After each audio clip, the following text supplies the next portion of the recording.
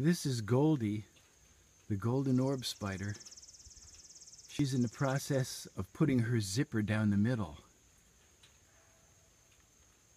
The golden orb spider is sometimes called a zipper spider.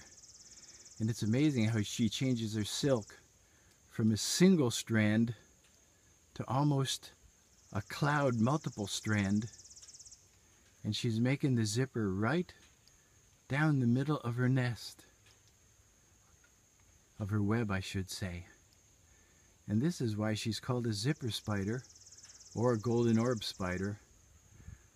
Officially it's something like Arancia oglethorpe or oligorpe or something like that. And that's the zipper spider. She's beautiful.